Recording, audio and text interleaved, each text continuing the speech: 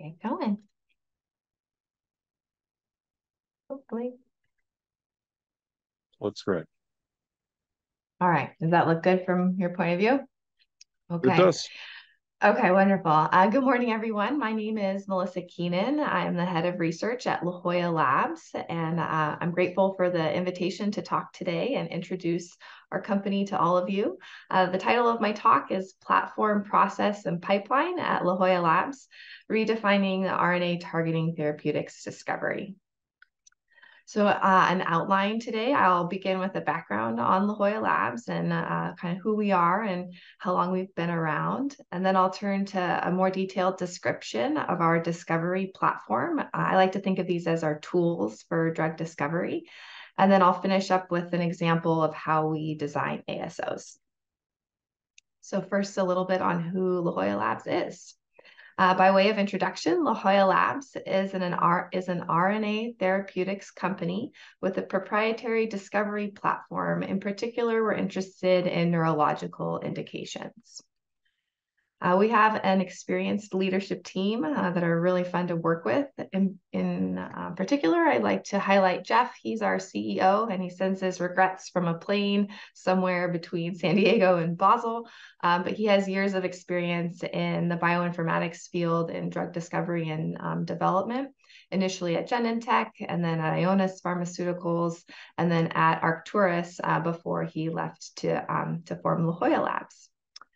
Our scientific advisory board is also a highly experienced team with expertise in data science and drug development. And here I'd like to highlight Tamar Grossman. She's also a co-founder of La Jolla Labs.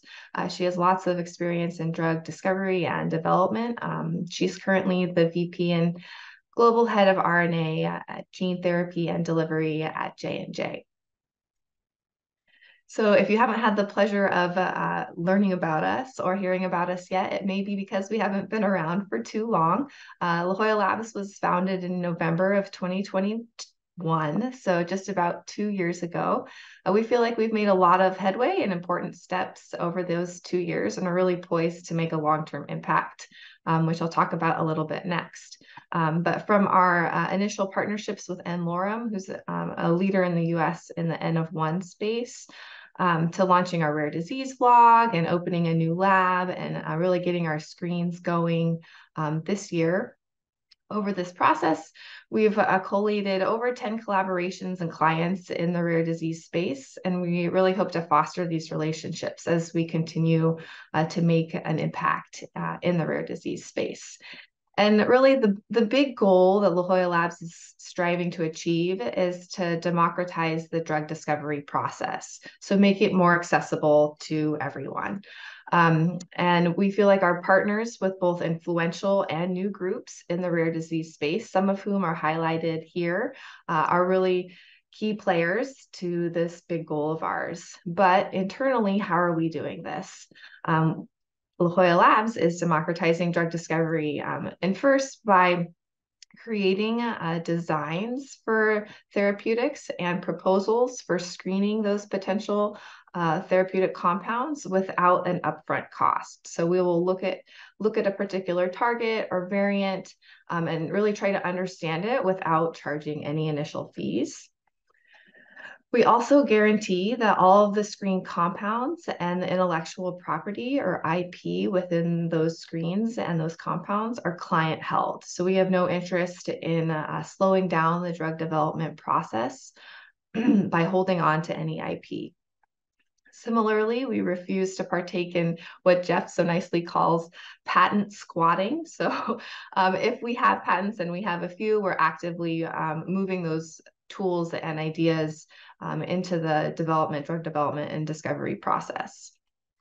And this I don't have the liberty to tell you a whole lot about today, but keep your eyes and ears open because the final part we'd like to really incorporate over the next, starting over the next few months, is we'd like to create a real-time clinical neurosurveillance program to understand both the acute toxicity, neurotoxicity, and the longevity longitudinal toxicity of ASOs that are intrathecally delivered using clinical data. So this is a new direction for the company, and I'm sure Jeff will have opportunities to tell you all more about it in the future, but we're really excited about that.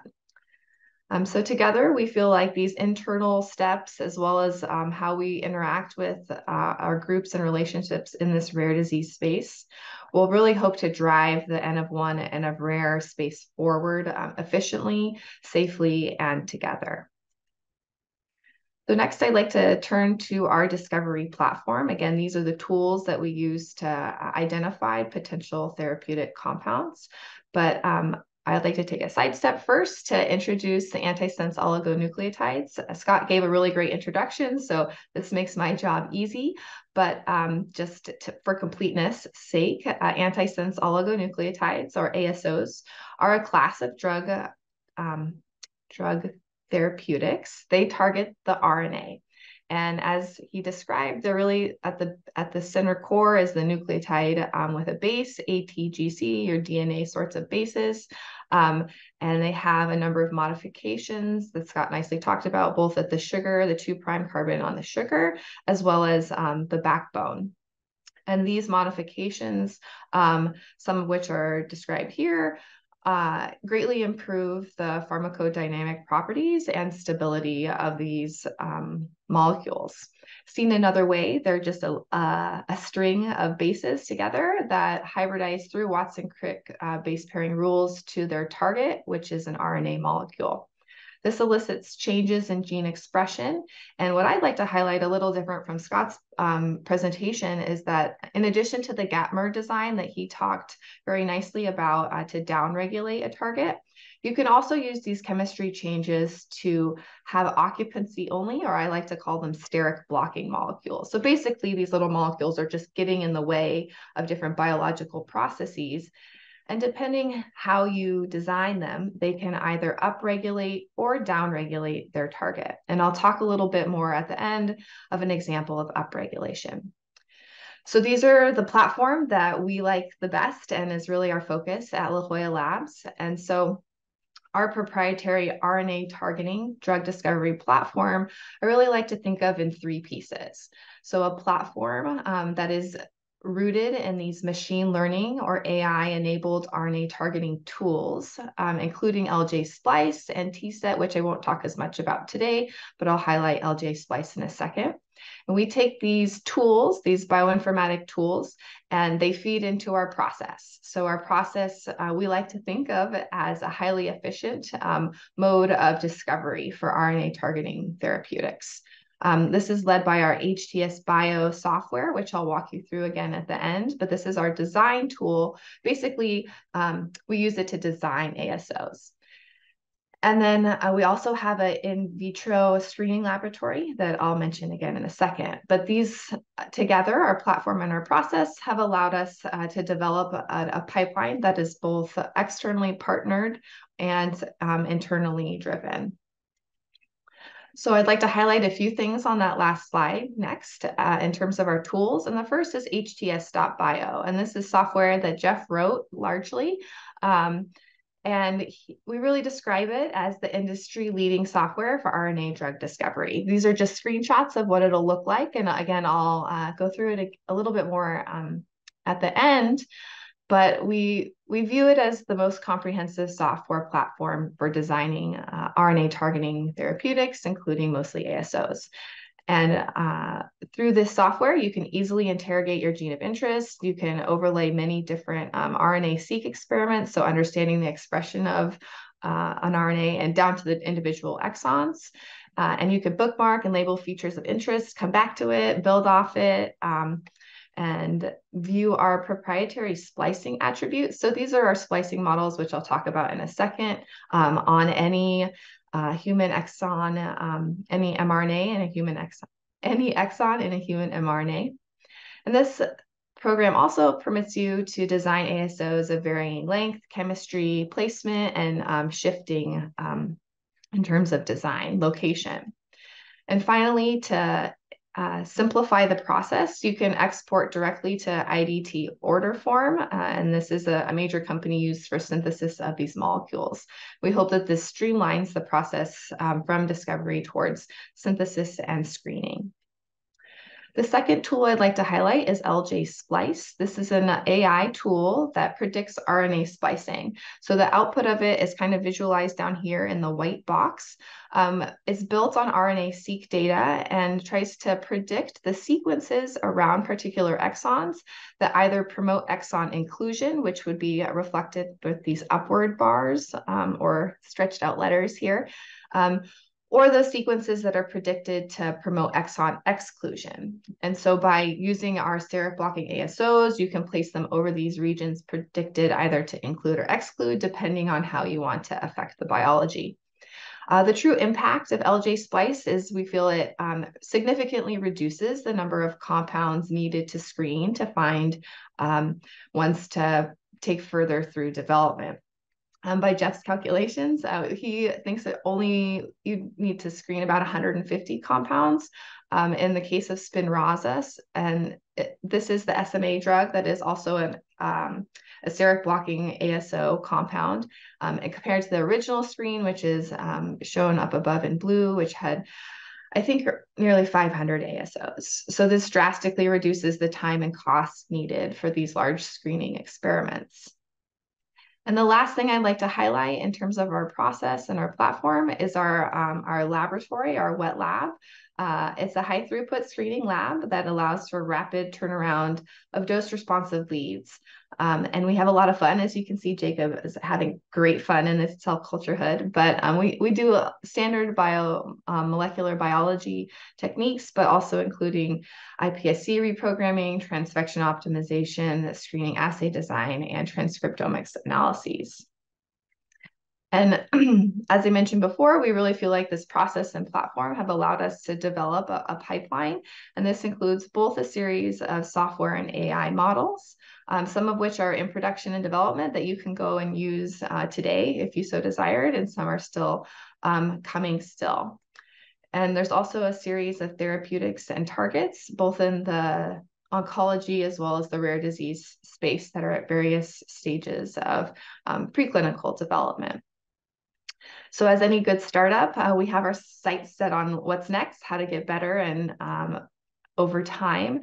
So right now, we really have this design process down internally, as well as our screening and our wet lab.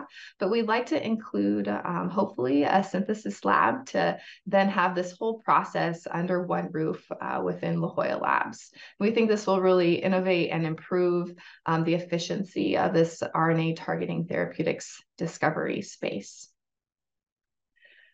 Okay, and then I'm going a little quick here, but let's talk through an example of ASO design using our tools. So how does it work when a group comes to La Jolla Labs? This is a situation we have almost on a weekly basis, really, that a rare disease parent group approaches La Jolla Labs, and it was basically wondering, can an ASO strategy work for me? Maybe they're really familiar with ASOs, maybe they're not. It doesn't matter. We're happy to walk through all the various different approaches and really start to shed light on the answer to this question. So kind of a process for you all to orient. From an initial contact, we perform something that's called a target review. That's what we call it internally. For this, we're trying to understand all the relevant biology as well as the drug development space relevant to a particular disease or variant. So everything from the mRNA structure to the IP landscape and what's already out there for this disease. And we do this so that we're as well informed as we can be, being non-experts going into a rare disease space, a new rare disease. And then from there, if the client so desires, partner desires, we create a strategy design and proposal, including a budget for performing these initial wet lab experiments. If everyone decides to execute on that, we finish up our ASO design and run it through our off-target reports and filter for some properties of ASOs that make them less desirable as therapeutics. Right now, we then send off this list of ASOs for external synthesis, but like I said, hopefully we could do it in-house one day. And then they come back to us and we perform first a primary screen. So this is just a screen of all the compounds that we've designed for this strategy in hopefully a relevant cell model. And we're willing to work with any group to understand what the best cell model is. And then from there, we take our leads into a dose response screen. And really, it gives us a lot more confidence when ASOs have a dose responsive effect on their target. And then, of course, we provide the results. And so turning back to our antisense oligonucleotides and how through different chemistries, they can alter gene expression differently, I wanted to take a different approach from what Scott highlighted in terms of knockdown to really see if we can, for this hypothetical example, if and how we can upregulate a target with ASOs. So how can ASOs upregulate gene expression? This, I think, is a pretty cool concept, and really you can get creative in understanding the biology and thinking about how you can use these as tools to have a therapeutic effect. But this review from Stan Crook nicely highlights a few of the more commonly considered ways. You can use them to interact with UORFs or tie elements to affect the translation of an mRNA. You can also use them to inhibit negative regulatory pathways, such as the microRNAs or nonsense-mediated decay. And so these, again, they're steric blocking ASOs, so they can kind of get in the way of these processes and stop them. But what I'd like to highlight going forward here is really the splicing modulation, because this is where La Jolla Labs likes to focus.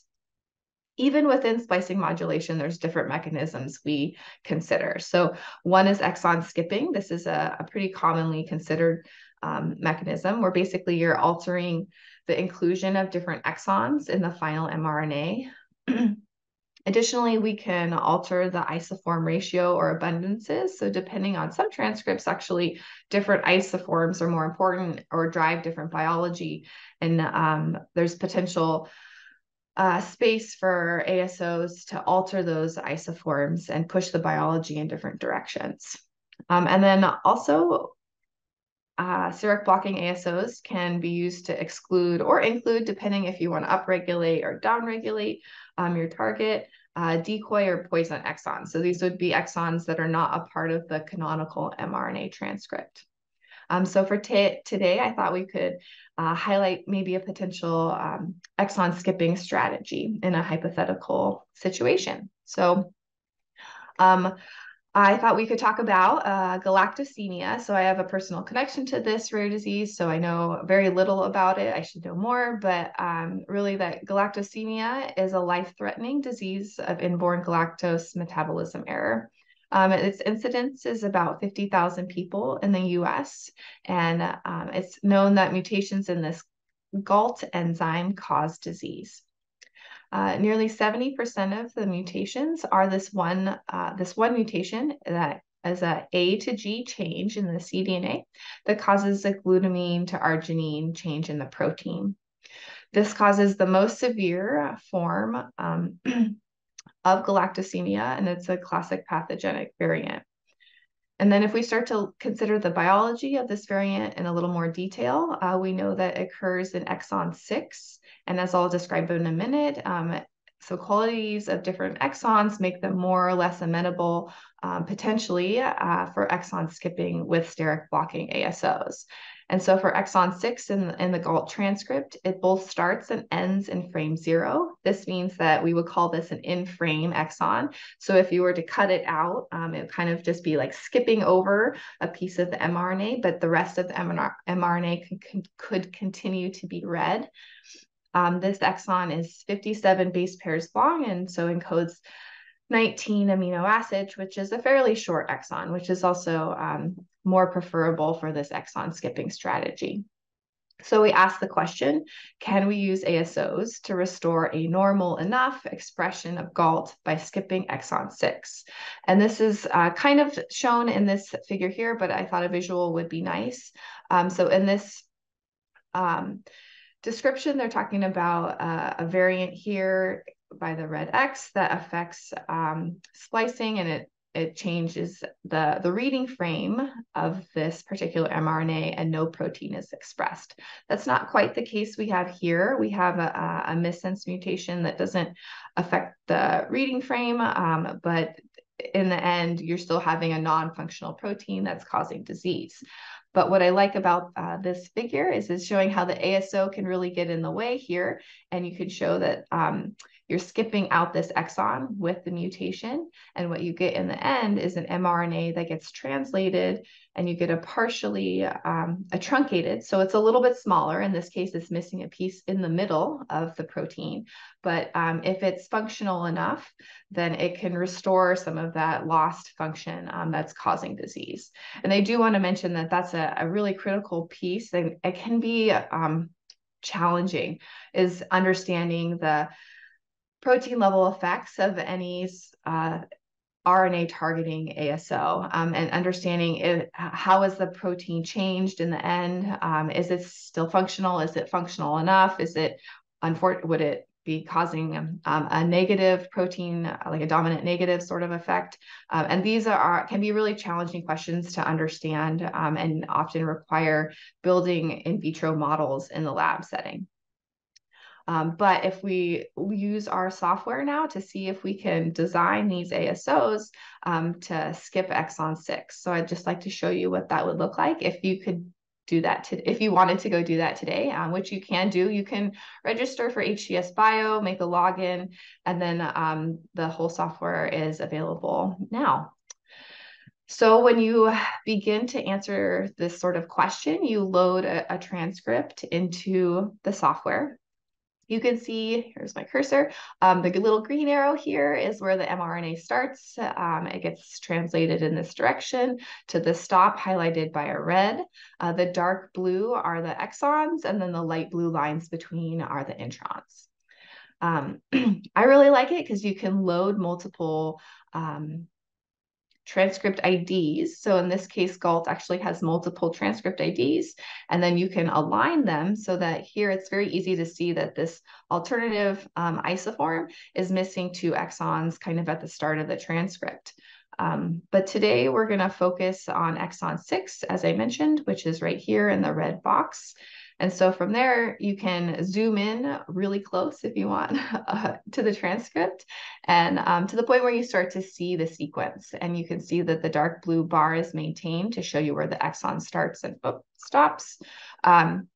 Those bookmarks that I mentioned earlier, I think I've put in the SNP variant that causes this mutation of interest we're looking at in exon 6. It's this last A in the exon.